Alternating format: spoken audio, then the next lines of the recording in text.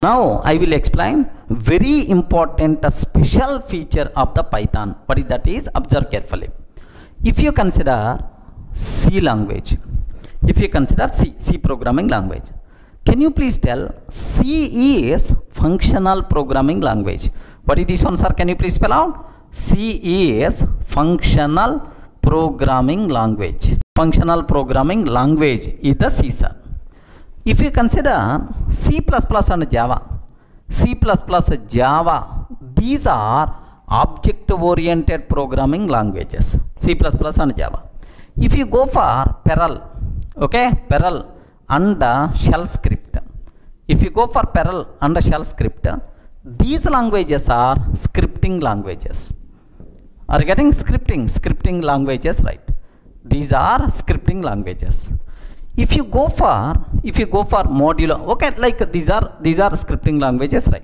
C missing the benefits of object oriented because it is the functional programming language.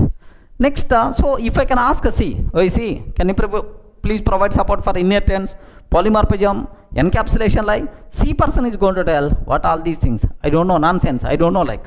So because this person is not object oriented, it is missing the benefits of object oriented programming. If I can ask a C++ and Java, C++ person, okay, Java person, immediately, yes, I'm object oriented programming language, so I can provide benefits of reusability, inheritance, code inheritance, next polymorphism, encapsulation, like all the things I can talk, like. Array, can you please talk about functional programming, like? If I can ask these people, sorry man, I can't. Sorry man, I can't. But slowly, Java, slowly lambda expressions, these functional, now these days these people talk, but actually they are not object functional programming languages. Next, scripting languages. These people, just a group of lines, one by one, we have to execute. That's all like this, right? So, every language having its own specific behavior.